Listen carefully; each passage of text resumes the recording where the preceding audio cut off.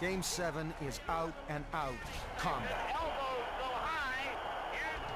When the smoke clears, Canada holds the field and the series is tied. Now it all comes down to one final game. We've been told by everybody we're supposed to be the best hockey nation, and here it is, game 8 of this series, and it's still in doubt. And we're going to sit there for whatever it is, 2 hours from the Luzhniki Arena and have this all determined. The sense of tension in the country was enormous.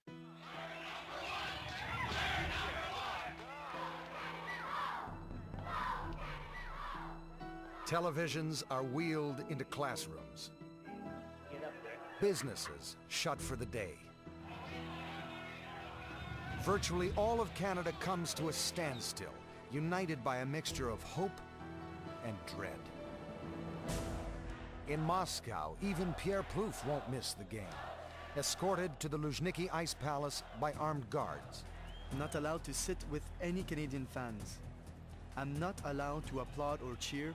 I'm behind a Soviet bench in a sea of militia. The air in the Moscow arena here is tense. In a last-minute switch, the Soviets drop one of the referees and bring in a hand-picked replacement. They nearly caused a riot in the discussions prior to the game. The start of the game was very much in doubt. They're up until noon today. When the game starts, the new referee goes to work fast. And the Soviet fans, there's a dive. There was a real dive there. There'll be a penalty, and Peter Mahovlich scraped himself on him. Canada is called for 2 penalties and plays the first 4 minutes of the game shorthanded. Then, a third penalty call. Malka picks his pass. He's knocked over by, and there'll be a penalty there. And just one penalty after another in this game. Arise is totally incensed at this call. Team Canada explodes in a rage. I'm afraid this kind of officiating is going to cause more than one incident before this game is over. By the time they start the third period, the Soviets hold a 2-goal lead. But Phil Esposito scores a quick one. And then, with 7 minutes left in the game, Team Canada scores again to tie it up. It's goal! Or so it appears. The Soviet goal judge does not hit the red goal light. Alan Eagleson, the man who'd helped put Team Canada together, leaps from his seat, furious. When the Soviet police try to arrest him, the Canadian players go after him. And I believe Alan Eagleson is in on it over there as far as we can tell. Eagleson is escorted to the Canadian bench. The police were trying to throw Eagleson out. The goal is allowed. Now, the series and the game are tied with less than a minute to play. Given everything, it has been one of the best games I think I've ever seen. And the Marnoyer has it on that wing. Here's a shot. Henderson made a wild stab towards Bell. Here's another shot. Right by the score. Henderson has scored for Canada. Henderson right in front of the net.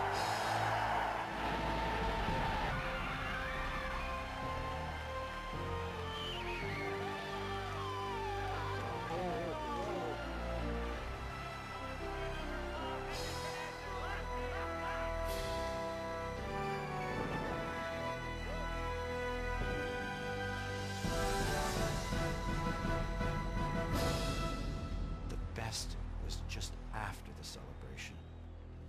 Every part of you just sort of spills out onto the floor in a puddle of mellow and of like, oh, it's over, it is over, it is over. And they fought like tigers tonight to come right through. That sense of catharsis that we nearly lost it all is now released with victory. And it's one of those moments that if you were alive and sentient and over the age of 5, you know where you were when it happened. I felt I wasn't Canadian. It's the same thing when the war was over, eh? God is Canadian! I think the 72 series defines hockey ultimately as Canada's sport. It's the one that defines us internationally. And we saw what happened in 72 when our national pride was on the line, when it looked like we were going to lose, and we understood what it meant to us. And I think that was really an important thing politically, and I think it was an important thing nationally. And it was an important thing for hockey because it changed the way hockey was played on the ice as well.